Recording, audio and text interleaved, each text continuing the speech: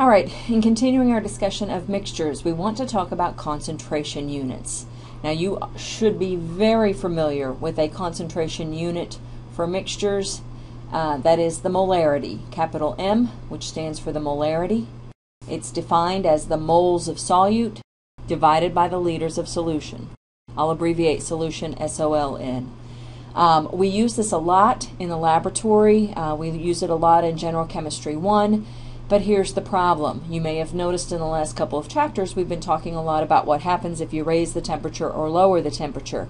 And unfortunately, molarity is not constant or independent of temperature. It is dependent on temperature.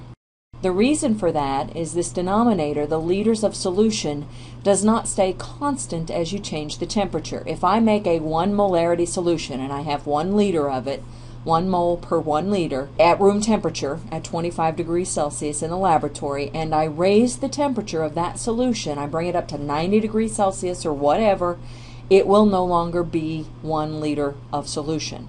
It will be exactly the same number of moles of solute because I didn't remove any or add any, but my volume is now changed, which means my molarity has changed. So molarity, the numerical value for the molarity, is dependent on temperature. So what we need is we need some temperature independent concentration units.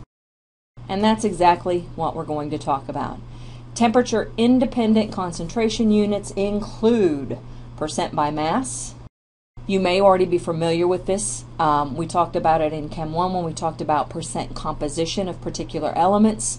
It's very, very similar when I'm talking about a solution. The percent by mass is defined as the mass of solute per mass of solution times 100. We multiply by the 100%. Our units are percentages. Typically our masses are in grams, which means we only have units of percent when we are finished. The mass of the solution in the denominator can be thought of as the mass of solute plus mass of solvent. Because of the law of conservation of matter, mass is conserved. So if I take a certain mass of my solute, add it to a certain mass of my solvent, those masses are completely additive and completely independent of temperature. So the percent by mass will not change if you change the temperature of the solution, because mass is mass is mass. Mass doesn't change as you change the temperature. So there's one temperature independent concentration unit. Here's a second. A second is called molality. Notice it is just slightly different than our word molarity. It is molality. You should say it, practice saying it, because it's got some L's where you're not used to saying them. Molality. It is abbreviated with a lowercase m. Its definition is similar to molarity, but it's not the same. Molality is the moles of solute per kilogram of solvent. Since the moles of solute and the kilograms of solvent are independent of temperature, this is independent of temperature. The unit for molality can either be written as a lowercase m, or you can write it as a moles per kilogram, understanding that it is moles of solute and kilogram of solvent.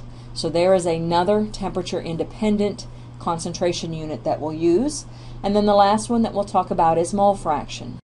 We saw this in the gases chapter. The mole fraction is usually abbreviated with the symbol chi or a scripty x. The mole fraction of a particular solute or substance. You can talk about this in mixtures, whether you're worried about the mole fraction of the solute or the solvent, or even if there's more than 2 things in there.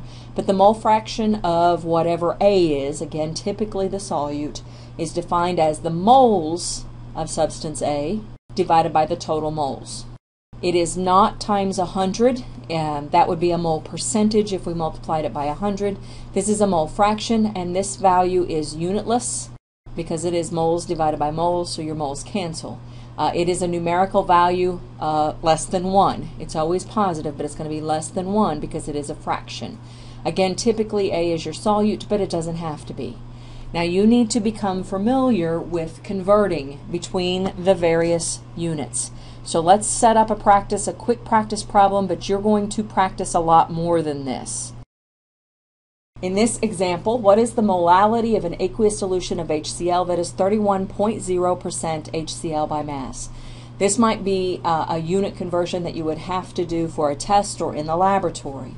It is converting between the units of molality and the units of percent by mass. Even if it didn't say by mass, that would be the assumption unless you were told otherwise. The default for a percentage at this point in our lives is by mass. So I want to find molality, I'm given percentage, and I need to convert from one to the other. The steps for converting between any two of the units we were just talking about are essentially the same, although there are some nuances depending on what unit is given and which unit you're going to. So we're going to set it up for this particular problem. I'm always going to start the same way. I'm always going to start with a couple of columns on my paper. I'm going to start what is given or known, and what is given is 31.0% HCl. And I'm going to come over a little bit on my paper, or maybe down on my paper, and I'm going to put what I want to find. All right, this is what I want to know, and I want to find molality. Molality is a lowercase m. Then I'm going to fill in with the formula for both of these units. I either have them memorized or handy until I have them memorized.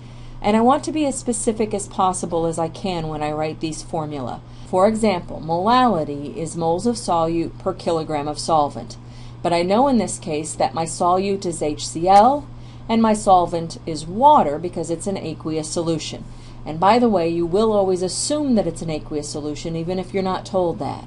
So for my molality that I'm trying to find, this will be moles of HCl on top per kilogram of water on bottom. Over here, what is given is my percent by mass, and again the formula is grams of solute over total grams of solution times 100. Let me write that as specifically as I can.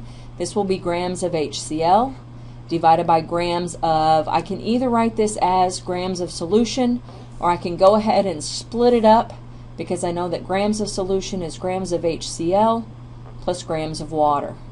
Let me sneak this in sort of off to the side, because we may need it. You may or may not need it, just depending on the problem. Don't forget that this is also times 100% for the formula. All right, so these are sort of the two sides of the problem. Here's what I'm given on the left. This is what I'm trying to find on the right. The next thing I'm going to do is I'm going to make an assumption. You will always need to make an assumption when you are converting units. The assumption is, what size of sample do you have? Now, it doesn't matter what size of sample you have. The concentration is the concentration is the concentration. It would be 31.0% HCl if I had a liter of it, if I had 10 milliliters of it, or if I had a gallon of it, or a room full of it. It doesn't matter, it's 31% HCl. So I always make an assumption to my sample size, and I make that assumption to make my math easy. Since it doesn't matter how big my sample is, I want to make my math easy. And in this particular given unit, my math will be easy if I assume that there are 100 grams of solution. Now, take a second and look at that. Do you see why that makes my math easy? If I assume 100 grams of solution in the denominator, the times 100 in this formula cancels with it, and that means, therefore, I have 31.0 grams of HCl. That's why assuming 100 grams of solution makes my math easy. Often we will assume one of the denominator. For example, if I'm given a molarity, if you just kind of look over here for a second, if I'm given a molarity, assuming 1 kilogram of water makes my math easy. So make an assumption based on your sample size to make your math easy. So 31.0 grams of HCl, and if we come back over here to molality, we now can find how many moles of HCl based on the fact that there are 31 grams. This is a grams to moles conversion, which of course you can do in your sleep, and this will allow me to find the numerator to find my molality. We'll come back to this and finish it up in just a second. Now that I know that there are 31.0 grams of HCl, let's see what else I can figure out from what's given. If I have 100 grams of solution, that 100 grams is grams of HCl plus grams of water. Therefore, I can calculate my grams of water. My grams of water will be 100 minus the 31.0, that is the grams of HCl. I took this equals 100 and solved for grams of water. I'm going to assume that I have exactly 100 grams, infinite number of sig figs, however many I need, so that would mean 69.0 grams of water. Now that I know how many grams of water, if we look back over here, now I can find my kilograms of water for my denominator.